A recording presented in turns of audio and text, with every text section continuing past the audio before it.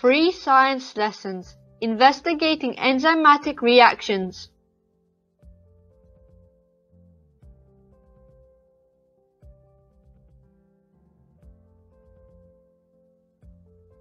You can investigate the effect of pH on enzyme activity. The enzyme amylase catalyzes the breakdown of starch to maltose. It's easy to detect starch using iodine solution. If starch is present, the iodine solution will change from browny orange to blue-black.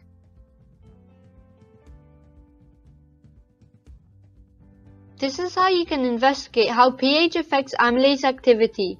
First, put a drop of iodine solution into every well of the spotting tile. Then place a Bunsen burner on a heat-proof mat and a tripod and gauze over the Bunsen burner. Put a beaker of water on top of the tripod and heat the water until it is 35 degrees Celsius. Try to keep the temperature of the water constant throughout the experiment.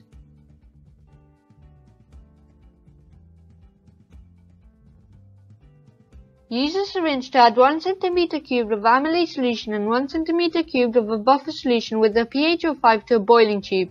Using test tube holders, put the tube into the beaker of water and wait for 5 minutes.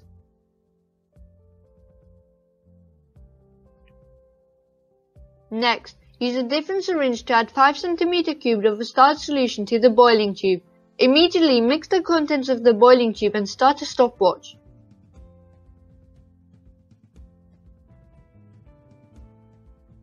Use continuous sampling to record how long it takes for the amylase to break down all of the starch. To do this, use a dropping pipette to take a fresh sample from the boiling tube every 30 seconds and put a drop into a well.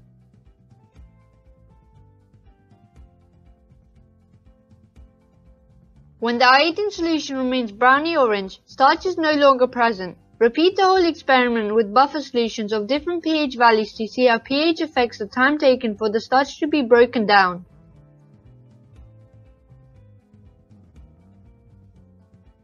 Remember to control any variables each time to make it a fair test.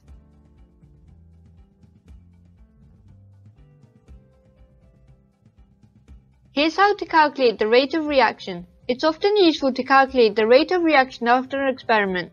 Rate is a measure of how much something changes over time.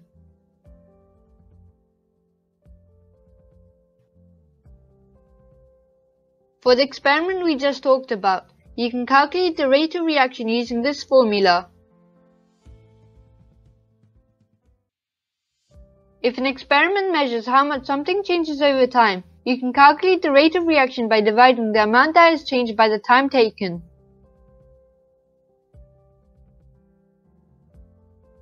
If you haven't already, please subscribe, like, and share.